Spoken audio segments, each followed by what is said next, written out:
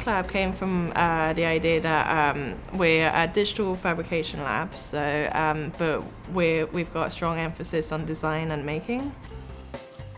3D printing is the process of taking a 3D model, which is a digital file that someone will have created either in 3D modeling software to then replicate this 3D model in a physical form by just building it up in layers at a time until you end up with your fully printed object.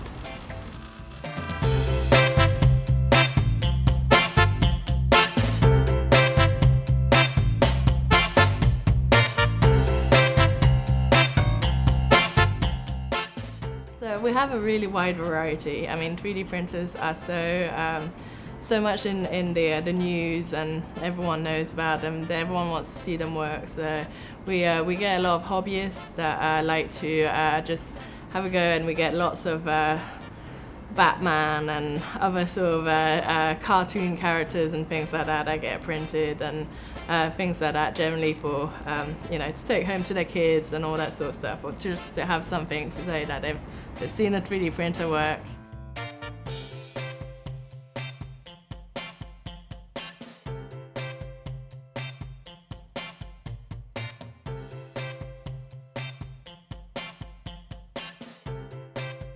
Everyone is looking at all the new innovations that are coming with it and all the possibilities, and I think a lot of people think that in the future everyone might end up with a 3D printer in their own home. I'm not sure whether that's actually the way forward. I'm not sure whether we need that many 3D printers, but I think maybe a multiplication of the type of spaces like here, sort of maker spaces which you'd have access to and you could go to and print anything that you needed. I think that would be a really great way forward. Yeah.